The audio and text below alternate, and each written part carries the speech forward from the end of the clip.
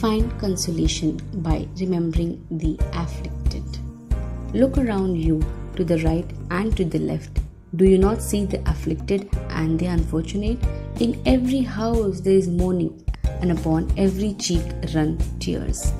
How many tribulations and how many people persevere with patience.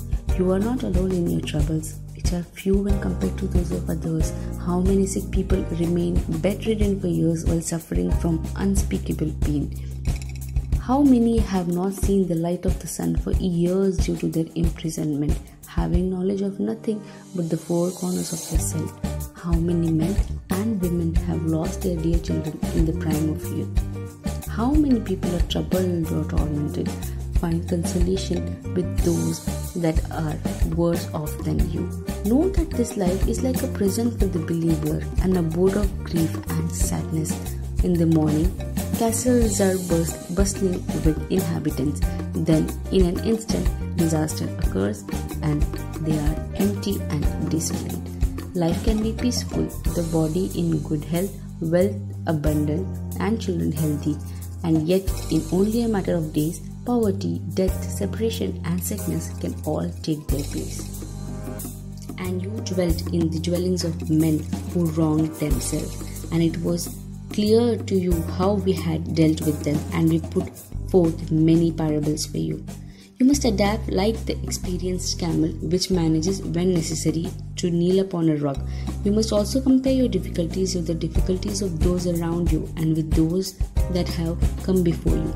You should realize that you are in good shape relative to them, and that you have merely been pricked by tiny difficulties. So praise Allah for His kindness. Be thankful for what He has left for you, and seek recompense from Him for what He has taken, and seek consolation for those that are afflicted. You have a perfect example in the Prophet PBUH. The entrails of a camel were placed upon his head. His feet bled. His face was fractured. He was besieged in a mountain pass until he was forced to eat 3 leaves. He was driven out of Makkah. His front tooth was broken in battle. His innocent wife was accused of wrongdoing. 70 of his companions were killed. He was bereaved of his son and most of his daughters. He would tie a stone around his stomach to lessen the pangs of hunger, and he was accused of being a poet, a magician, a soothsayer, a madman, and a liar, all at the same time. Yet Allah protected him throughout these severe trials and tribulations.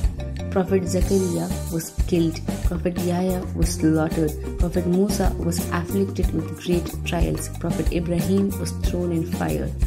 May peace be upon all of them, and the Imam of righteousness followed them upon this path. Umar was assassinated, as was Usman and Ali. May Allah be pleased with all them. Many scholars of the past have been flogged, imprisoned, or tortured.